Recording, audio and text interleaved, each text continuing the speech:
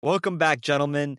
Today I'm going to show you what my morning routine is like. Right now it's 12:10. I basically want to be in the house at 2 p.m. getting ready for work. Takes me a while, but I got to be out the house at 3. So let's try to get this done. Join me. Let's start the day.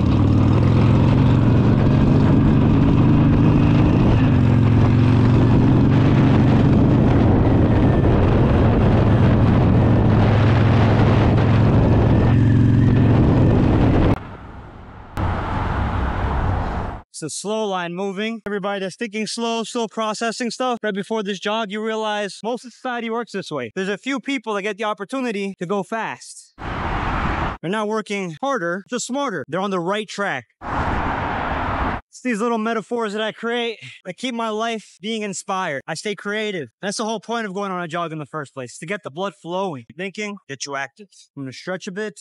I'm going to catch up on the podcast I got to listen to. Right now, Trump is going incredibly viral. So let's watch Patrick Bet-David interview Trump. Nice little jog. Catch up on what I've missed out.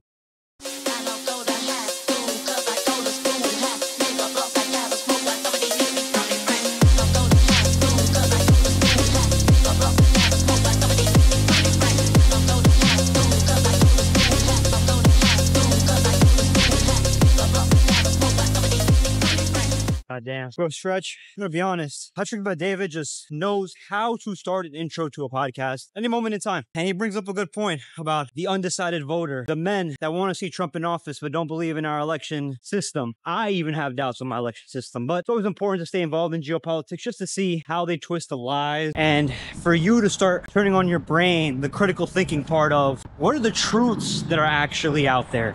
How can I discover and put these things together? How will they affect my life in the future? Remember, when you think about the next 5 years in your life, these are the things you need to be focused on. Who's in office? Who's a leader? Because whether you like it or not, you may not have a huge impact over it, but you definitely have a choice to make. It's important to recognize your choices because these are the freedoms we've had. And that's what protects our First Amendment. You got to flex it. So it makes America one of the strongest countries in our nation. That's why you should be proud. And that's why I happily say America first. Let's get to this jog. Halfway there. Let's go. Malcolm X promenade. Whew.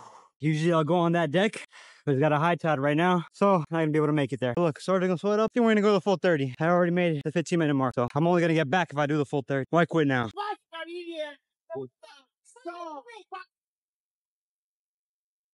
Oh man.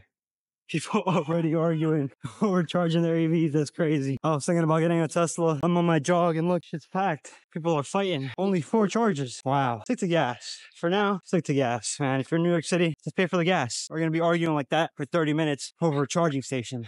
Stupid. All right. Made it to the end. 133. I'm going to be honest, I didn't jog the whole way, but I did take a few walks. I was a little tired today. I haven't done 30-minute jogging in a bit. We're going to get better. That's what I learned today. We're going to get better.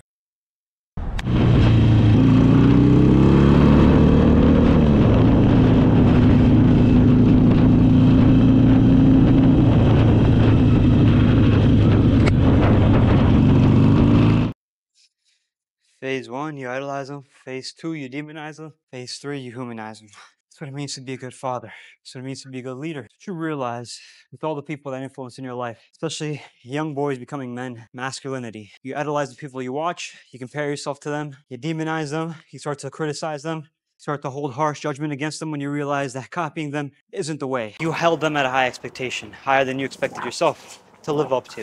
And then you humanize them. You realize you have a little more empathy, you have some more compassion for their situation, and they made the most out of the opportunities and choices they've had. That's what it means to humanize someone.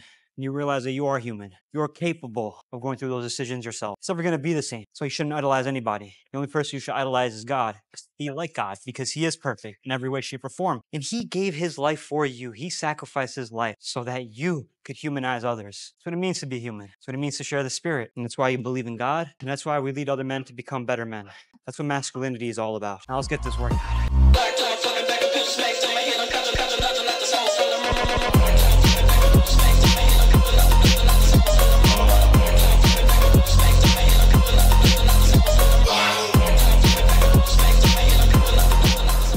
Put in the work. You want to quit? Go way past the bell. Way past the bell. Listen to it at least 3 times. Oh. Set yourself a limit and go beyond that limit so you could grow. That's what improvement is. doing the things you didn't think were possible. Check this out. Trying to get to work. I'm blocked off because of Trump. Crazy. It's funny. I was listening to an interview today. Really powerful interview.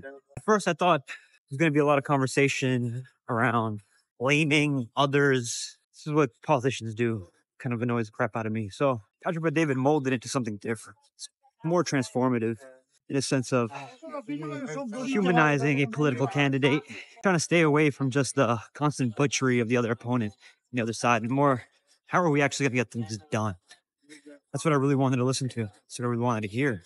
And you can actually see Trump sit here and say, I plan on trying my best to stop Ukraine and Russia by actually going and talking to these people. And what did he do?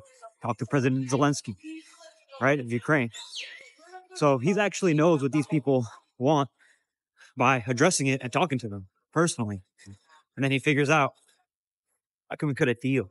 It's the kind of activity we need in a president and a leader. And that's truly what I think is going to benefit America the most.